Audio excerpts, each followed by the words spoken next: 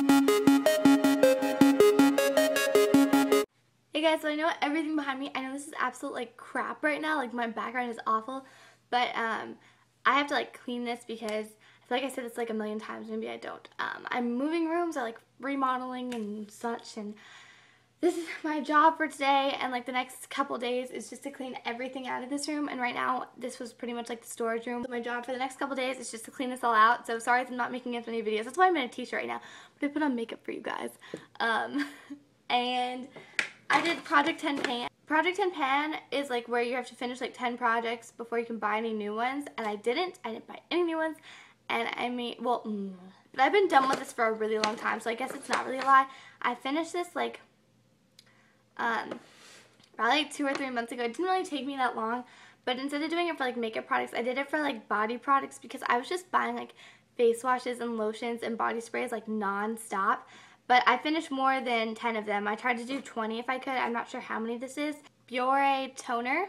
It's a really good shaving gel. It's like $3. Warm vanilla sugar body shower gel. Butterfly flower lotion. Another butterfly flower lotion. Bedhead conditioner. Bedhead shampoo. Aveeno Positively Radiant. Just kidding. Positively Nourishing Hydrating Body Wash. DKNY perfume. American Girl doll. This is so old, and I had this and I was like, I went through this in like a week because it was so like old. It was disgusting. Anyway, but I finished it all. I used it all up. It was gross. This is my favorite body wash of all time. I don't know if they're discontinuing it or not, but this is called Nina Margarita by Bath & Body Works, and I have a Senorita Margarita from Philosophy now, but I think I like this one better, and it's cheaper too, so I'm gonna go back to this. They still have Lancome makeup remover. Ojon hair rub out dry cleanser, dry shampoo. Acne wash. Body lotion from Pink. Cream cleanser. Daily moisturizer by Aveeno. The Body Shop makeup remover. Deodorant. Toothpaste. Shave gel. Shave cream. This, okay, everyone like raves about this. I might have to buy it again. I bought this like a long time ago. Like I bought this like last summer, and it just like sat. I used it like once and I hated it. So I just like sat in there and I was like, I can use it up. And I really didn't like it. But it's really good for dry shaving. If you like dry shaving, this is really good. It's also really good for under your arms because it's moisturizing and doesn't leave like the bumps and whatever. But as for my legs, I really didn't like it that much. But I might try it again to see if I like it. CO Bigelow Lemon Body Cream. I really like this one. And usually I don't finish up jars and stuff. But that one, this one I really like. It smelled really good. Very fresh. It smelled like Pledge. Shower jelly from Lush. This is my favorite nail remover ever. Nail polish remover. Has like a little sponge, and then it has a little applicator that you can take out. It's all disgusting now. This little sample of a Neutrogena cleanser. Everything fit in this giant bag. This is water. I use this for like tanning now and stuff. It's just a body spray. This lip gloss from Lip Smackers. A whole soft lips. Nothing in it. Nothing. See that? Nothing. An eyeliner. This is CoverGirl. L'Oreal eyeliner. MAC eyeliner.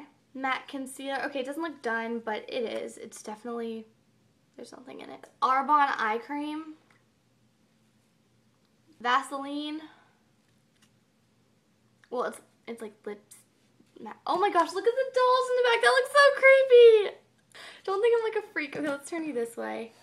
That's even worse. I live in like a crap den. You guys probably think I live in a crap den. That's what I live in right now.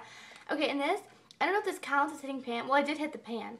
But like, look at this. This is my powder, and it looks like normal, right? So I like took it out of my backpack one day, and I was like, what happened? Look, it sunk in. So I opened this up, and it's like stuck in there, and I can't get it out. Like, I only had like the stuff around the sides left, but like, I tried using like a butter knife to get it out, and I tried like tweezers, and like, nothing will take this out. If this has ever happened to you, I want to finish up my powder because I don't know what to do about this. This sucks.